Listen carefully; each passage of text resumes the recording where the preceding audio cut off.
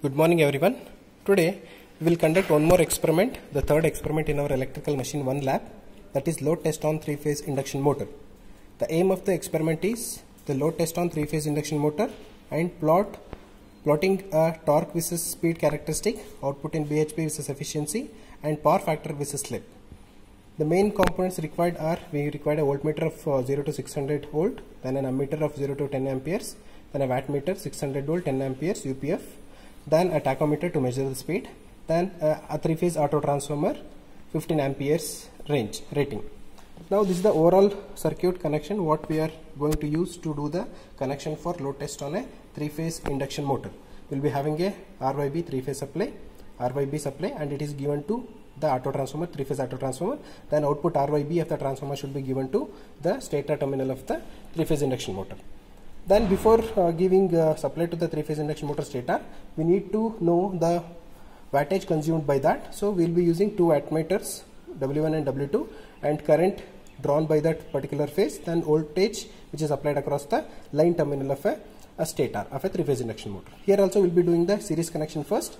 Like R phase should be given to M of the terminal, then L should goes to first terminal of a stator, then the another terminal should be given to ammeter, through ammeter it should come back to Y phase. Again B phase should goes to the M terminal of a wattmeter, again L should goes to the third terminal of a stator, then this V and V of the wattmeters are shorted, again one more shorted terminal should goes to the second terminal of a stator. And we will be having a brake drum which is used to apply the load in terms of kgs, and that reading will be noted by the reading which is shown on the spring balance, that is S1 and S2 in terms of kgs. Okay, so this is what the overall experiment table which is used to conduct the load test on 3-phase induction motor. We are using a 3-phase squirrel cage induction motor of a rating 5 HP and 415 volt.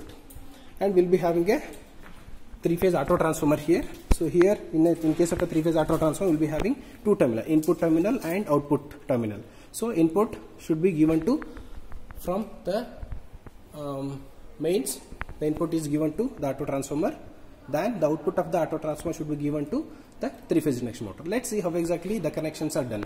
First, from the mains, RYB connections are made. So better you can use the same colored wires to do the connection of RYB, and this RYB is connected to input terminal of a RYB of a 3-phase auto transformer. Then output of a auto transformer RYB are connected respectively. Again we will be having a multimeter here. This multimeter, by using this multimeter we can measure the voltage, line voltage, phase voltage, line current, then the power consumed by the 3-phase induction motor and the power factor with which the machine is running. Those three terminals are connected here to the input terminal of a multimeter RYB respectively. Then one R phase, as we are having here the delta connected 3-phase induction motor, these two terminals we should connect to make it as delta. So the respective R terminal to R, Y to Y, and B to B we can connect. This is not yet delta connected. Now to make it as delta, these two terminals, respective terminals should be shorted. So these two terminals are shorting here. So here also.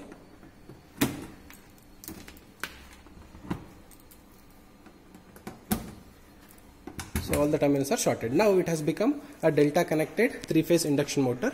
Now once we start applying the load, we can apply the load by means of these two spring balances, and here is the brake drum which is used for application of load, and S1, S2 are directly measured by means of these springs in terms of kgs.